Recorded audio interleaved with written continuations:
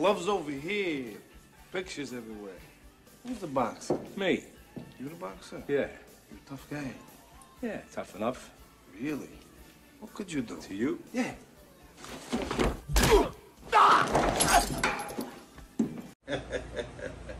Hello my friends and welcome back. I'm Dieter and this is Papa's Bar. Today gonna be a spice-eyed whiskey, a single malt from Scotland. Glen Moray, 12-year-old one. First of all, I wanna thank you to all my subscribers. I appreciate it very much. If you got any questions, please leave a comment down below in the comment section. Click on a video you like it and I will respond to your comment as soon as I can. Alright my friends. Glen Moray 12. It's a single malt. I got many single malts here, but today I randomly picked this one. Unless you guys put something in the comment section and request a special review of a whiskey, cognac, a vodka, or anything else I got here, you know, liqueur, anything. Okay, like I said, Glen Moray, 12-year-old, is a spice-eyed single malt whiskey from Scotland. If you have in your head what Scotland looks like, the Speyside is the northeast part of Scotland. So it's a pretty rugged and beautiful, of course, area with many wild water streams where they source the water. Like I always say, the water is very important in anything you drink, you know, alcoholic beverage.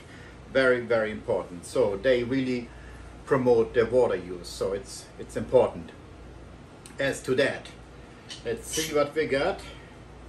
A real cork, that's good, I like that. I don't like the synthetic ones, but most companies nowadays use synthetic ones, so I guess it's cheaper. They don't break as often as the regular corks, you know, so it's their thing. I really prefer the original ones, but hey, you can't have it. You can't have it all right? Okay, my friends, to the nose. It's stored in American oak cask, all by themselves, nothing else. It's bottled at 40%, yeah, 40%, 80% proof alcohol. It's a very easy on the nose. I get vanilla, toffee, yeah, I would call it toffee kind of flavor, like this candy stuff. Not much else. It's little fruity, berry fruits or something like that, but it's really not, how can I say, not sophisticated. It's simple. Yeah, it's a simple single malt, not much to it. If you look for complexity or something hidden, you're not gonna get this in this whiskey. Yeah, 12 years. So let's see. It does not look as got coloring in. As you can see, got a light amber color, so it's not dark like some whiskeys, like for example here. See that? It's really dark. There's coloring in, which I don't mind. Coloring is food. It's tasteless. Food coloring. I think it's called 104 or 105. So it's nothing to it. It just makes it look, how can I say, more appetizing, you know.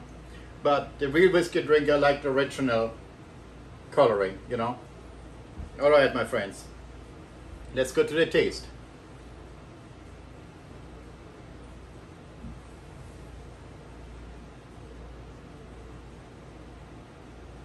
Okay, wow.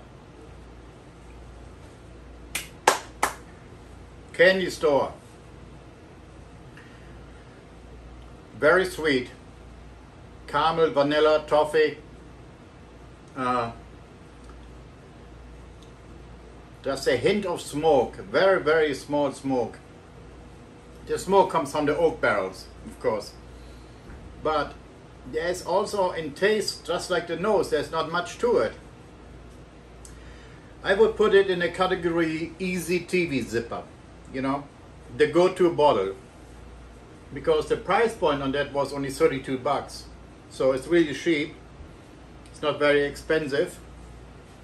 I mean, Johnny Walker Green, which is a blended whiskey, costs you $64. Here you get a single malt for between $29 and $32, depending where you buy it. So, but it's an easy drinker. If you mix, you can mix it too, because at this price point, you don't waste much, because most of the time people have Johnny Walker Red, you know, or the Bushmills, or the Jameson, the mix, you know, with Coke or ginger ale or whatever you mix your drink with, you know. So you can mix that one too. As a straight drinker like I am, I mean,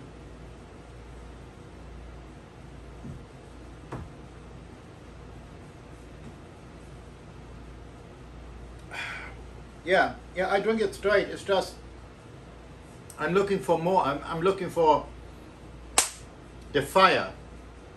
I'm looking for the fire for that good burn, you know, for the deep oak taste. I'm missing the words. The depthness I'm missing here. It's a very simple whiskey. You can say it's a beginner whiskey, okay? If nobody has drunk whiskey before, or only drunk whiskey with Coke and mixing it, and this person wants to start now to drink straight and want to start with a single malt, easy to drink, you know.